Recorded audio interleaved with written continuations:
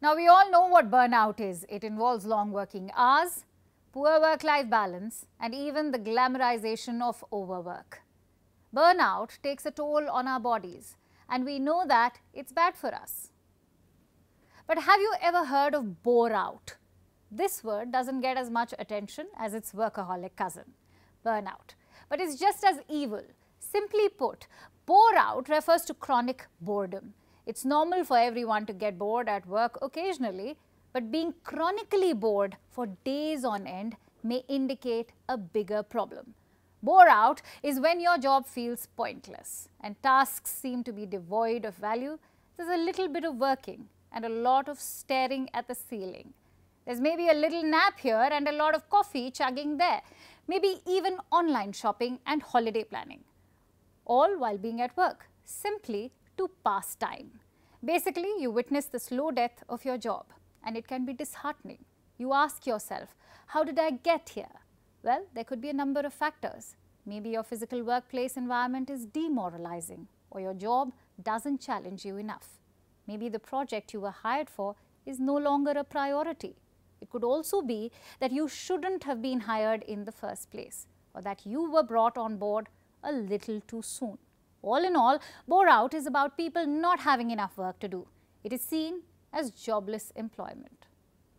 And it is different for different people. Maybe someone is lazy and secretly enjoys chilling at work.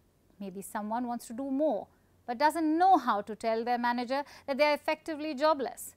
So there are variations. But experts say the fundamental experience of Boreout is its meaninglessness.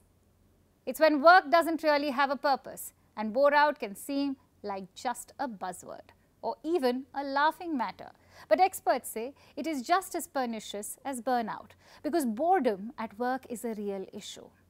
It is present across industries. It is bad for both workers and companies. Disengaged employees cost employers an additional 34% of their salary.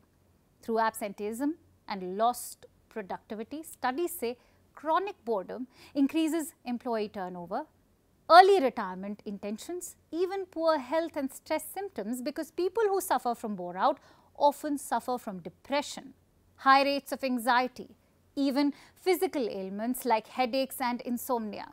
The worst part is while in burnout, the consequences are drastic and quite physical, like a worker collapsing from exhaustion. The symptoms of Boreout are more mental and emotional. Employees seem physically present, but they are absent in spirit.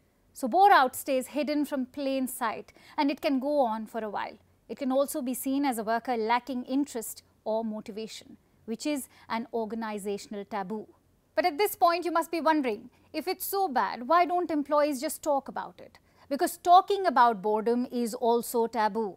Experts say employees feel like they will have a target on their back. How does one tell their manager they are earning a salary for barely doing anything? Especially when layoffs have become a daily sport. There is a clear risk of things going south. Tackling Boreout can surely be tricky, but it is time that we start by recognizing it and talk about it because Boreout invites long-term harm, both financial and emotional. And waiting for things to improve can result in years of just that, agonizing wait. And we should remember one thing, Boreout is not just an employee-centric problem. Managers need to take responsibility too. They need to actively seek signs of boredom at workplace and find ways to mend things. This can include making minor changes to tasks or even job profiles and creating a workplace environment where workers feel valued. It's true that work can't always be exciting. It is unrealistic to pretend that it will be. But just as burnout is seen as the enemy of employee well-being, so should chronic boredom. And we aren't supporting the so-called hustle culture. Idleness can be good, but just how much and for how long? Burnout and Boreout are extreme ends of the same spectrum, and they both need our attention because being terribly bored is a crisis.